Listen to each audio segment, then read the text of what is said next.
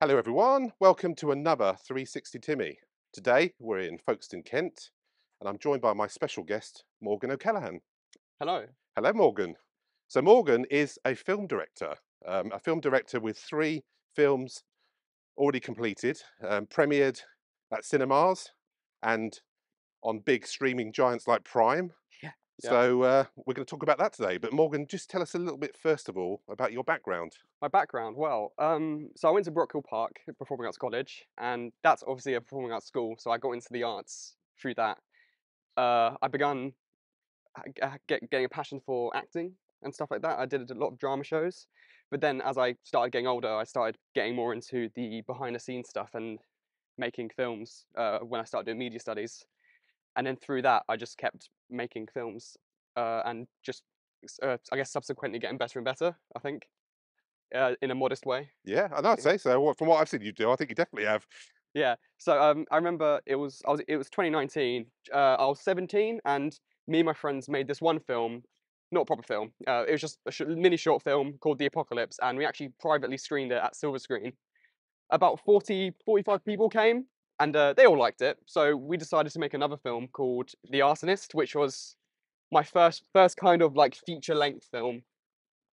Uh, which we spent to put out 2 years making. Me and my friend Jonny Brookes, who is kind of like my main co-writer. I always work with him.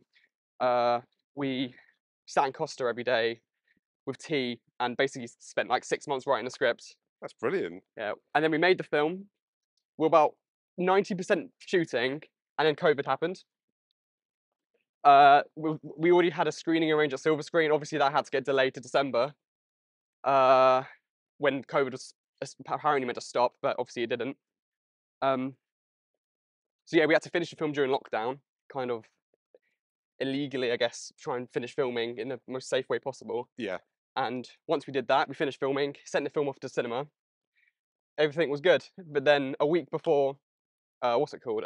A week before the premiere, we got an email, or Boris Johnson decided to lock down certain parts of the countries in tiers, and we unfortunately didn't get the privilege of being able to open the cinema for our film. So we had to put it on Amazon Prime, which was quite. It was good.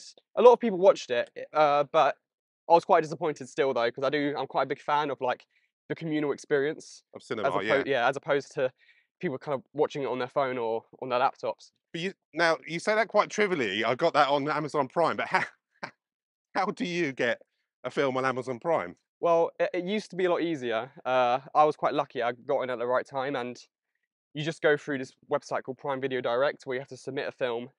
They watch it, make sure it's all good, then you just put it on there. It's just obviously you have to sign a couple of things. It was a long time ago though, so can't remember. But yeah, it went on Amazon Prime. And I think it got watched by 150 households in the first couple week, which I think was pretty good. Yeah, absolutely. And every month I get like 70p in my bank account because of it. So Residuals. yeah, So we should say today we're walking in Folkestone, yes, where you actually filmed a lot of your films. yeah. Most of my films are actually shot here. I guess it's just where my friends live and easy place to get to. So Being a seaside town, it's got a lot of kind of London architecture as well, so it's got very interesting yeah, landscape. yeah. No, it's definitely a growing city. Like a lot of people from London do move down, so it's definitely getting more of a kind of artistic influences from people moving down. A loud bus. All right. But yeah, I guess we should go on to the next film now. I guess. Absolutely. So Uh, tell me about that. So we got a premiere coming up very soon, actually. yeah. Well, last year in December, I had my first real premiere, I guess, for my film Detective Inspector, where came on December 16th. You were there. I remember we had about 132 people in the cinema. Some people even snuck in without paying for a ticket. So Whoa. I'll take that as a compliment, I think. Uh, but, it was good fun. Everyone liked the film. Obviously, I was quite nervous, and we also put that on Amazon Prime as well, where I still get like £2 every month from it, which is quite nice. Infinite money.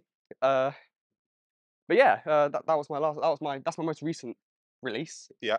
And I've been going to uni for the last 3 years. I'm graduating in the next couple of weeks, and for my dissertation, I made a film called Winter 44, which is my latest film, which is premiering on September 2nd.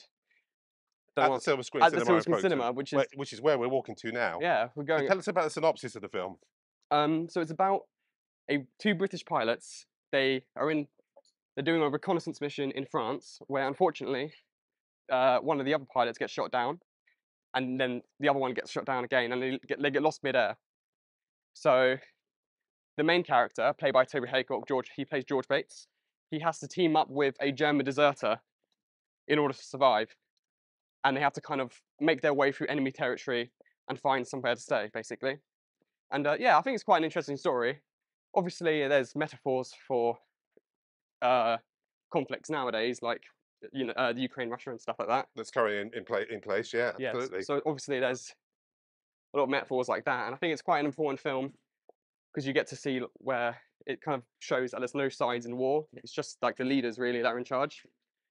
But yeah, here we are at Silver Screen. Absolutely. Yeah. So Be here in about 3 weeks. 3 weeks from the day of recording.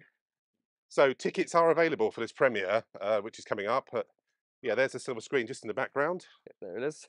And where are we going now? Let's just keep going this way. Let's go It's this lovely way. down here. There's Yeah, umbrellas, I think, on the ceiling if they're still there. So the storyline you've got this time round, does that present a challenge with putting it on things like Prime? Well, my last films are so easy to get on Prime. I thought this one would be just as easy, so I submitted it. But unfortunately, because we're not a big dog studio, and we don't have like lawyers and stuff like that, Amazon had to reject the film because has a lot of like, I guess, hate symbols in it and stuff like that. Because of the era you're talking about. Because of the year it's Yeah. in, yeah. And I guess they can't risk having that on this, Yeah. which is quite unfortunate. I was a bit upset by it, but you know, it's still premiering in the cinema, and if anything, that makes the premiere that much more special because it really is the only way you can watch it. Yeah. Unless I decide to release it again in the future, but who knows? But for now, the only way to watch this film, which was shot on an Arri Alexa, a very good camera by the way, is on September 2nd. So we've already sold 150 tickets. That's way beyond expectations, and we sold them very quickly as well. So grab your tickets fast. yes, I'm not sure when this is coming out much closer to the actual date. So hopefully, if you're interested in getting a ticket, there's still some available. Yeah, so we'll put the link in the description for this as well. I mean, I know you've already got your ticket. You got yours quite quickly. Yes, I was straight on there because you're very good at marketing. So Well, I was literally on that website within seconds, I think, of you posting a story. Oh yeah, I had to. I love marketing. It's probably one of my favourite side things to do. Best thing about making a film, I think. That's what I'm going to miss the most. Because obviously after this film, I'm going to have a bit of a break. Yeah. I'm definitely going to miss like making the trailers and advertising. You know. But yeah, it's fun. I'm glad you got a ticket quickly. It seemed obviously worked. So I've badged you as a director, but of course you do many things. Yeah, you do special effects, you do editing, you do camera work. Yeah, I think you've appeared in the film as well, yeah, like Alfred Hitchcock. Yeah, I'm obviously not the best actor. My only experience in acting was from what's it called, drama at school and stuff like that, where I played Dandy Dan once in Bugsy Malone. I guess that was the highlight of my drama career. So yeah, I've got a bit of experience in acting, but obviously I'm more of a behind the camera person. I guess I'm quite shy, believe it or not. So yeah, I guess I do visual effects as well. Not for this film though, however, we got someone else to do. There's a scene where there's a Spitfire dogfight, which was fully CGI and animated, and we got someone who I've known for a very long time and called Nathan, who goes to the University of Wimbledon, and he did that for us, and we paid him like 30 quid for it. And yeah, it looks really good. So was there a budget for Wings of 44, or was it literally out your pocket kind of thing? Kind of. So the uni gives you 250 generous pounds to make it. And obviously they were like, there's no way you can make an accurate World War II drama with that money. So like, then I just challenge met then. Then I went challenge accepted, and then now it's probably one of the most successful. Not to boast, but it's probably one of the most successful films to come out of that uni. So I guess they're quite grateful for it. It even got featured at their I can't remember what it was called, but it got featured at one of their events. I can't remember what the event's called, but it was featured there, which I was very happy with. And again, the special effects side. I mean, so your last film, Detective Inspector. I mean, I was just blown away by the effects. So you had a car scene. I actually thought you were out driving, but it wasn't. It was the green screen. Yeah. Yeah. Well, I've been doing I've always loved doing like CGI and stuff and messing around with like video effects just to make memes and stuff like that. So I've just kind of gradually gotten better and better and better. learning After Effects and stuff like that, and that's how I got into I guess doing the green screen in that film. Obviously, it wasn't perfect. There were some shots where it looks like they're in front of a green screen, but that's okay. It's a learning curve, and people really enjoyed it. So That's good. the music was very good too. I've got one very loyal composer. His name's Sam Johnson. Yeah. He does all the music for my films. Well, so far, he might not want to do the next one. I hope he does, but yeah, he's really good. Very good classical music director. Who I've known since he was a kid, because obviously I went to school with him as well. So do you say you're taking a break, but I mean, do you think you'll be back soon? Oh no, 100%. Yeah, it's just this break is just so I can decide. I put this film in a lot. I put Wings in a lot of film festivals, Yeah.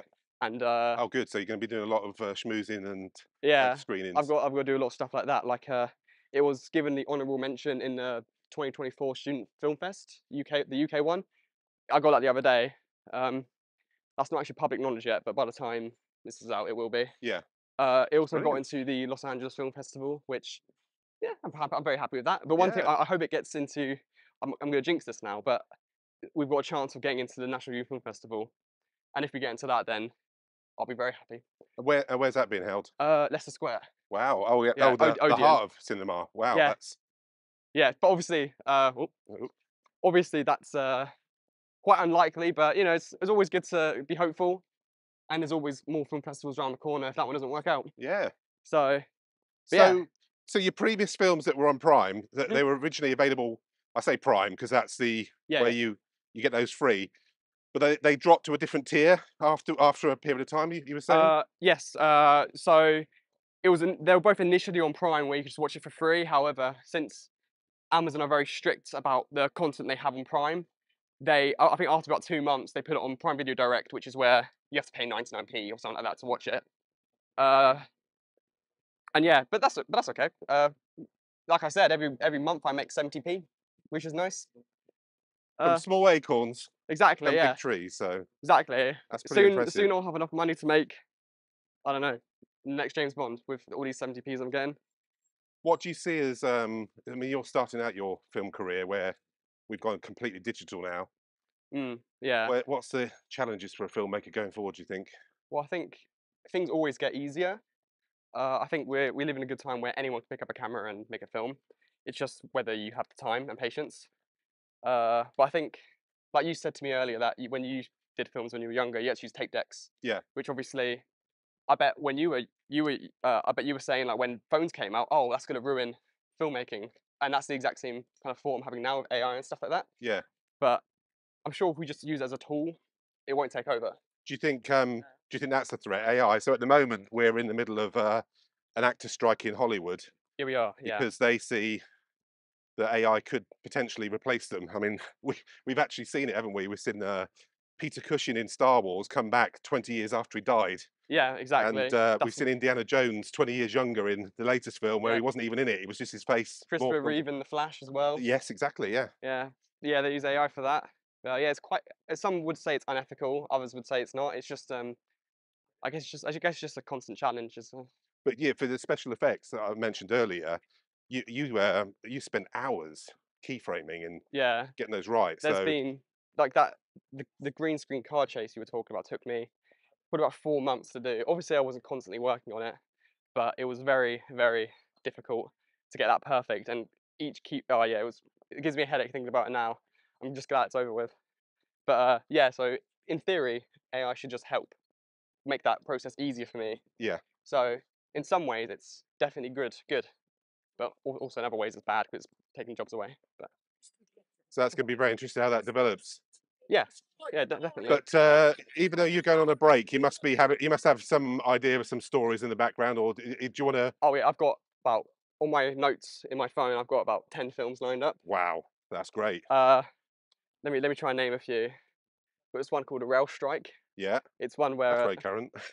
exactly, yeah. But no, I watched the film Bullet Train. I was quite inspired by that, and it's a film where obviously with the two actors from my newest film Wings, Reggie or Aiden, this is Aiden and Toby, are gonna play two kind of buddy heistmen, and they have to perform a heist on a moving train basically. But yeah, That's going to be quite a challenge to film then. Yeah, but it's just like an idea I have. I Yeah. might do in the future. There's another film I've got called The Rubber Bandits. It's just a comedy heist film again. It's very similar to Rail Strike. I could probably merge it into one film to be honest. But what's another film I have? Oh, yeah, this is an important thing. I've got an idea to turn Wings from a short film into a feature film. Yeah. Uh, to turn it from because this is only a 25-minute film, but if we were to get funding, for example, from a film festival, we'd be able to make it into a full-length 90-minute film. Yeah. Which that's kind of on my cards right now, and we'll try and get that pushed. That's exciting, isn't it? Yeah. Especially as you've captured it on such a good camera as well. Yeah, You get exactly. funding, you can keep that going, can't you? Yeah, And, exactly. The thing is, the one very disappointing thing about being given such a great camera to film with is that it's very disheartening to have to use a bad camera after that. yeah.